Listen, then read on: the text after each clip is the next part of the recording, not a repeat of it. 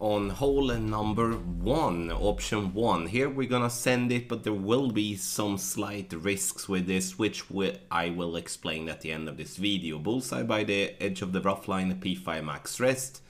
All the topspin plus 2 boost for a POC 8, a POC 7, 2.1 topspin boost, and for a POC 6, 3 topspin boost. Always half a bar. Right spin. Adjust max plus 20 P0. This is the curl to use in the red and the yellow angle. You can see how the rubber band is by the by the gap of the circle.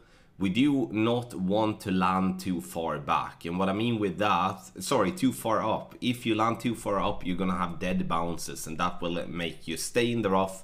Still a very makeable shot from there, but we do obviously want to have the rollout out for a very short wedge. So don't land too far up. And how do you land too far up? That you do by having too much 1159, or obviously if you pull off center, or misreading the wind angle.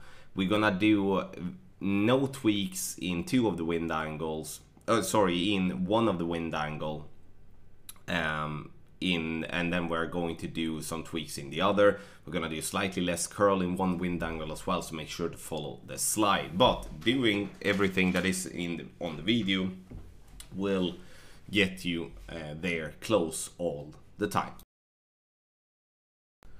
The wedge here for reference, you can see here now that I'm just going to add all the topspin boost and move the ball guideline to be just left of the cup, or just left at the cup.